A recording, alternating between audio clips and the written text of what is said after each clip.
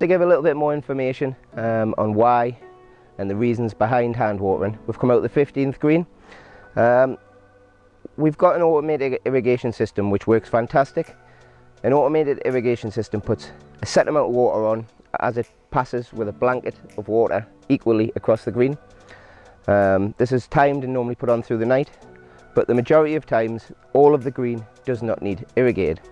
So if you look behind us here, we've used some varied percentages across the surface to illustrate the percentage of moisture content within that specific area. So if you could imagine, the majority of the green might be perfect, but there's only them small areas which need to be irrigated. So if we were putting a full blanket automated system on, we were actually overwatering the majority of the green. So what we do is we like to take a lot of guesswork out, and we use a moisture meter. So this is a TDR, it measures the volumetric moisture content in the soil, a current sent between the two prongs, and that tells you exactly how much moisture is in each area.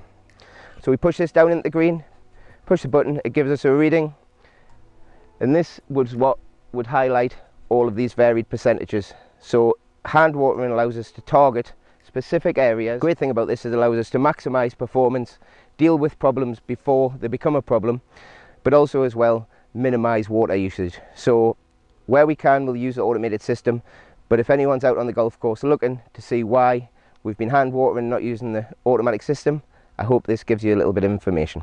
Thank you.